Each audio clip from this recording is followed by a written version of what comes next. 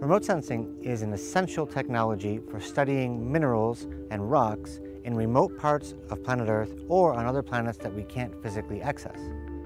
By using visible images, we can map out geologic structures or geomorphology, that means the shape of the land. Minerals form through geologic processes, and so understanding which minerals are present tells us which kind of processes have affected different planets. DMAP is a company which built special sensors in aircrafts and fly with them over targets like forests, mines, to find minerals, to identify environmental pollutions. While we can analyze samples down to a resolution of 0.3 millimeter, the university laboratory of Dr. Michalski can do it down to the microscopic level and add, therefore, additional dimensions to our analysis. At the Planetary, Spectroscopy, and Mineralogy Laboratory here at HKU, we have some of the most advanced instrumentation available. When we go on site in the field, we collect rock samples and bring them back to the laboratory. We can use our infrared microscope to collect reflectance data of light from very small parts of the sample. These instruments provide infrared images and spectral fingerprints of the geological materials in the lab. In the high Andes in Peru, we have a client which searches for copper deposits. The airborne analysis gives a fast way to identify hotspots, targets for further exploration, and Dr. Michalski helped us with academic advice and special analysis in his laboratory.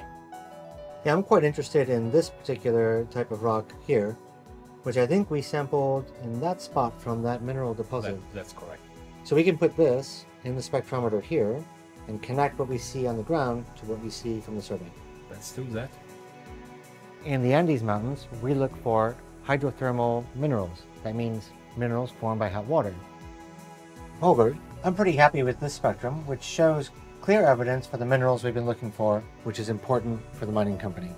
And it links up well with what you've accomplished using your aerial survey. Yes.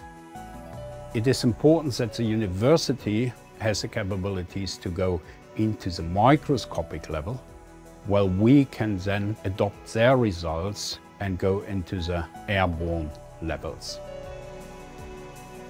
By using these laboratory data, we can connect the detailed mineralogy of specific samples to what we see in the bigger scene using remote sensing. Microplastics are everywhere, in all water that we look at, and in all beach in Hong Kong they are there. I'm looking at understand the abundance of microplastic in the Hong Kong waters and the marine environment in general. These are the pellets from the spill that happened a few years ago. We still find them in the water. Can we try to identify where are the leftover?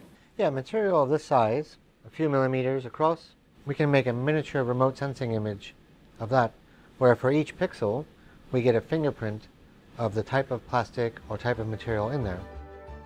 Together with Dr. Michalski, we are working on a knowledge exchange to build together a research that can help us identify the microplastic directly in the field.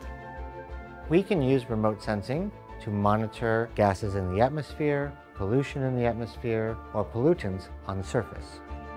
What makes our work unique is that we can take all of these remote sensing studies on Earth and we apply them to Mars or other planets. When NASA sends rovers to Mars, they use instrumentation to look at the detailed mineralogy of samples at very high resolution. We're doing that in our laboratory to prepare for China's mission to Mars and for future missions to the Moon and other planets. Remote sensing is an incredibly powerful tool that allows us to understand big, complex systems on this planet.